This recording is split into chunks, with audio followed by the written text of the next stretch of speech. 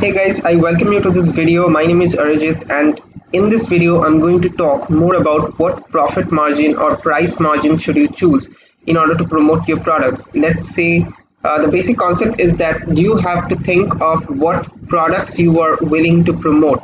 If you are trying to promote a low ticket product, let's say a $10 product, you won't be able to have huge profit margin in that game. So you have to pay, let's say, $3 from that $10 for AliExpress cost, then $5 to Facebook. So you are spending around $8 in total, and you are left with like $2 in profit. And you cannot just have a huge profit margin in like, let's say, in terms of $2, because you cannot just invest that to find new winning audience. At least you have to spend $5 in order to find a winning product, right? So in order to get started with finding a winning product, I'll rephrase that. So that is why you need to have huger profit margins, because that will help you to reinvest all the money that you take from your advertising, from your products, and invest that back to your business. So you won't be able to leave a lot of money on the table.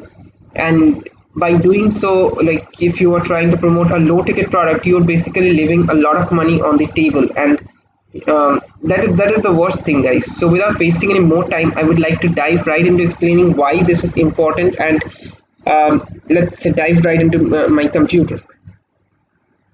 So as you can see, this is the AliExpress website. So I'll just move the pop-up option from here. So this is the AliExpress website, right? Most of you people are acquainted with this website. I don't need any description to be giving you about this website. And let's say you are searching for a product, you want to promote a product, and you don't know what product to promote. So you're looking at the homepage options, like whatever it's suggesting right now. You're looking at those. You're just looking at the price margin. People usually don't look at the price margin at the initial stage. They just look at the products, whether they are that product is a good product or not. They just look at something of that sort. They don't rely on the price margin. And like let's explain more with the live view right now. So let's say I like this product. Let's say this is a necklace. I like this product. I want to test it out on my store. So this product costs around $1.30. So if I start to promote this product at $30, people won't be buying from me, right? Because this is a simple necklace. People know, or most of the users or customers know that this is a simple necklace. It doesn't have a huge perceived value in that. It's nothing like it has a diamond in it. It's nothing like it's made from a huge artificial, like it was built like 10 billion years ago material. It doesn't use something like that, right? So people won't be able to give you $29.99 just to buy this necklace. If you are selling this for, let's say, $10, you would get huge amount of sale for this, just because the product price is quite cheap, just because the product is quite good looking, and you are targeting those people who are passionate about love niche and all, right? So thinking about that, coming from that mindset, you have to think of what is your product margin you want to set. So if you want to set this product at $500, let's say, like this product, it's cost around $550, right? You won't be able to sell this for $10. That is quite obvious. You would get huge amount of orders if you just start selling a $500 product for $10, right? So you won't be selling that. That's stupid.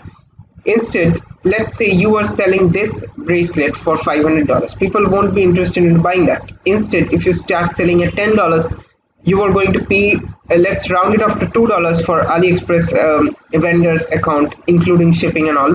Let's say the price cost for AliExpress is $2. So you are spending from $10, you're spending $2 on AliExpress. You are having $8 in hand. You can then invest that $8 back into your business and find winning audiences for this particular product, or even test out different products for that matter. But if you are doing like $8 in profit margin, you have to make at least 100 sales in order to reach $800 in profit. So that is quite tough, guys. That is truly quite tough to make. First, with your first instance with your dropshipping business, you cannot just make a $800 profit margin.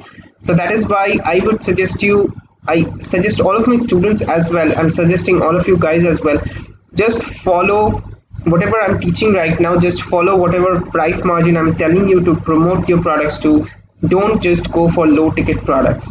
because you would have to sell a lot of items in order to make back that money you have invested in your ads, or even you have to make huge amount of money in order to invest the money to find newer audiences or newer products for that matter.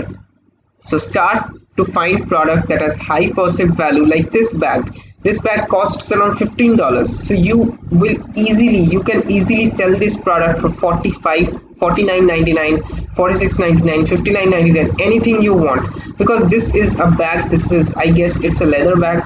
You can target people, those people who are into the fashion niche, but this bag has a high perceived value rather than just a necklace. So don't go for smaller ticket products, just go for higher ticket products, because that way you can have a bit of money in order to play with, in order to find different audiences. I hope that makes sense right now. Most of you guys are asking me basically all these questions, like what product to choose, how to choose, and everything.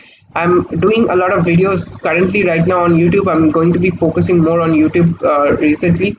So in the upcoming days, you're going to get a huge value from all these videos. I do hope that you get value. I do hope that you take action from all these videos, and I'm going to catch up with you in the next video.